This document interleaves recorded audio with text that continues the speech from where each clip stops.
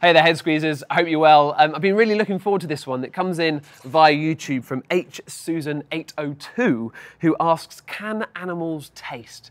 Well, Susan, the simple answer is yes, and there are loads of members of the animal kingdom who have a much more sensitive sense of taste than us.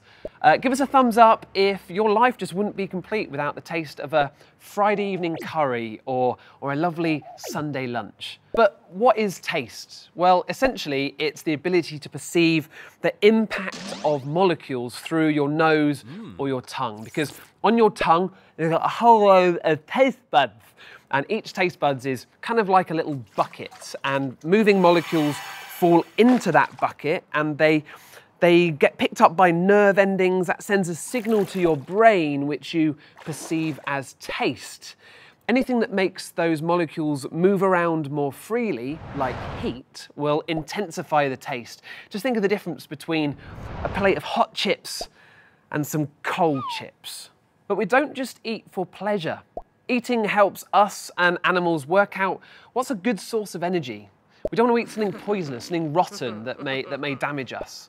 Let's have a look at a lion. So a lion has about 470 taste buds because all he needs to eat is meat, and he just needs to know whether it's rancid or not. A human has around about 10,000 taste buds because we eat vegetable, fruit, grain, meat, all sorts of things, and we probably sense 5 different flavours, 6, 7. Anyway, that's a whole new film. Send in that question. What about a pig? A pig is an omnivore, about 15,000 taste buds. But to find the leader of the pack, we need to go deep down into the ocean and look at the catfish. Not the prettiest of amphibians, I think you'll agree, but it can have up to 175,000 taste buds, mainly over its gill arches and its barbels, the 4 fleshy whiskers. And those taste buds are all over its body. The reason for that is it spends its time down in murky, muddy waters, so that is how it perceives its environment and finds its way around. Pretty cool. Now, the animal right down at the bottom of the pecking order with only 20 to 30 taste buds is the humble chicken, the one I like to have on my Sunday dinner. Sorry, buddy.